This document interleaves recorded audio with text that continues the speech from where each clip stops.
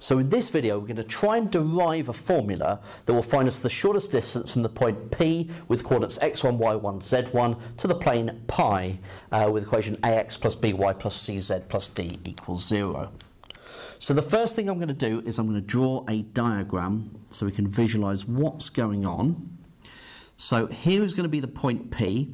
Here's the plane pi. So x1, y1, z1, and I'm going to draw a perpendicular down to the plane because that distance is what I want to find. I'm going to call this point M. Okay, so then I'm also going to find a point that's on the plane. So let's call that point R because that will be a right angle. And then I'm going to complete this with a right angled triangle here. Okay?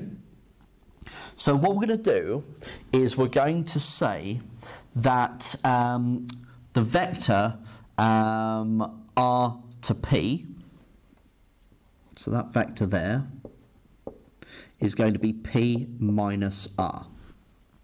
Okay, where lowercase p is the position vector of P and lowercase r is the position vector of R. And it's going to make this angle theta. And of course, this is in the direction of the normal vector n, which will be the vector A, B, C. Okay, so what we can say is that using SOHCAHTOA, that cosine of the angle will be the adjacent divided by the hypotenuse, right? So that means that the adjacent side, what I want to find, so PM, so that's the target, is equal to the length of RP, which I'll write as P minus R, times by cosine of the angle. Okay, so this is what we're introducing. Right, so then what I'm going to do is I'm going to say, okay, well, this won't change if I multiply it by 1. So I'm going to introduce here multiplying by 1, multiplying by the unit normal vector times cosine of theta. So that won't change the magnitude of that right-hand side because I'm just multiplying by 1. N hat here is a unit vector in the direction of n, the normal vector to the plane. Now what we need to spot here is that we've got mod A, mod B cos theta, which is the scalar product. So that's the same as A dot B. So this is equal to P take away R dotted with the normal vector, the unit normal vector here. Now we do need to be a little bit careful because we are looking at the length of PM here, whereas this could give us a negative value.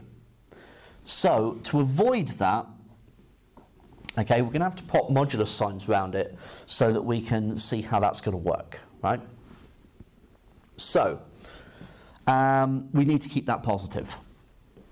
Right, so the next thing is, we've got P, we've got the position vector for P, but we don't have a position vector for R.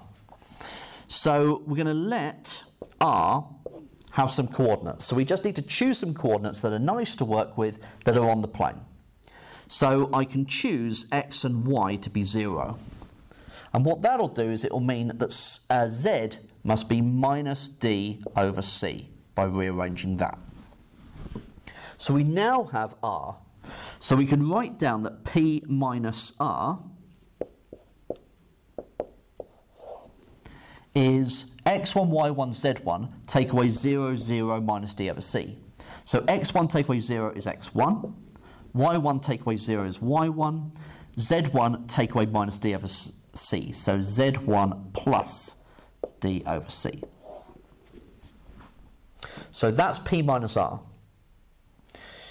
Now, this unit vector in the direction of the normal vector, the unit normal,